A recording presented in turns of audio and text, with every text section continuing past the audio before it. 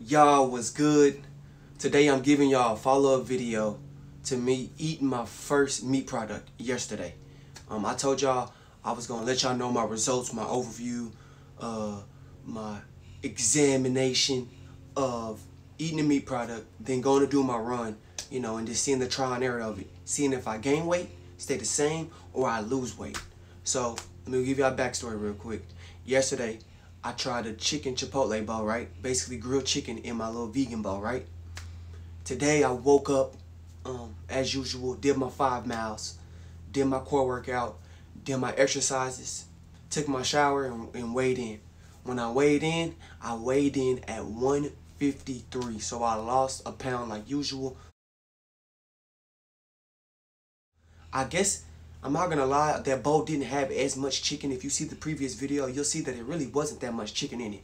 So I think that portion might be good for me, or I could add a little bit more, and I think I'll be able to either stay the same or I'll still keep losing pounds, whether it's that day or the following days after that. Like 2 days later, I lose the pound.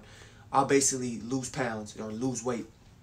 So that's what I got over this trial and error and experiment of accidentally having to try my chicken and not try it today, which is my birthday, and I'm finna go to Golden Corral in a little bit.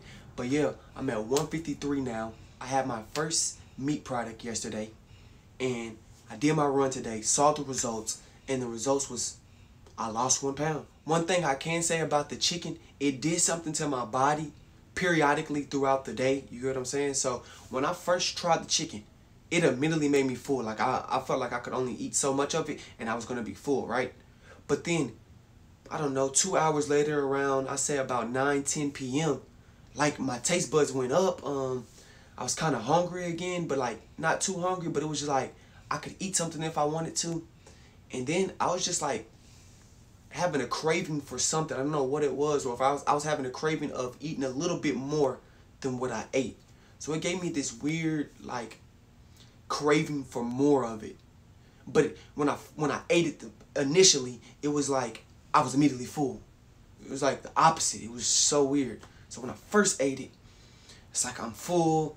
I feel like, all right, yeah, it's very strong. It's not like I could just devour it. I'm chewing it. Like I could feel the taste of it. Like it's very just solid in your body. You know it's in there. You know you're eating something is what I'm trying to say. And then you feel full quick. But then it's like hours later, even 30 minutes, even like in the morning time when 2 a.m. when I had to go use the restroom, it was like my body was like, hey Matt, you're kind of hungry now. To where I don't get hungry when I eat the plant-based stuff. For some reason with that, I don't know what they got in that chicken, grilled chicken, but I immediately felt a little bit more hungry for some reason. I don't know. And I just had to adapt to that throughout my sleep and when I was waking up and just kind of forget about it. But I did still feel full though. I felt full, but I felt hungry at the same time. It was just this weird feeling.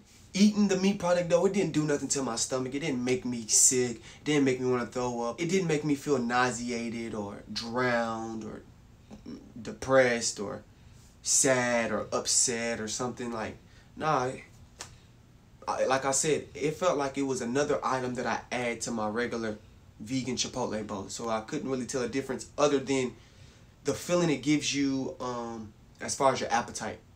How it makes you full quick, but then later on it makes you really hungry out of nowhere. Like it's just weird feeling. But as far as like health-wise and pain and what my body did, I didn't see any difference. I didn't see like a gain of weight anywhere. Like I said, I lost a pound. If anything, I looked the same as the day before. My run was easy. I got through the run with ease. I didn't even realize that I finished my run so fast. I guess because I had the right amount of fuel in me this time because there's chicken protein in it. So that protein gave me a little boost. Had no struggles with it.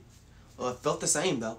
It wasn't like it was easier or it was harder. It was the exact same. So, I mean, I have no complaints on it. I definitely will be trying this again in the future. At least I know now off of experimentation and off evaluation, examination, and reviewing it.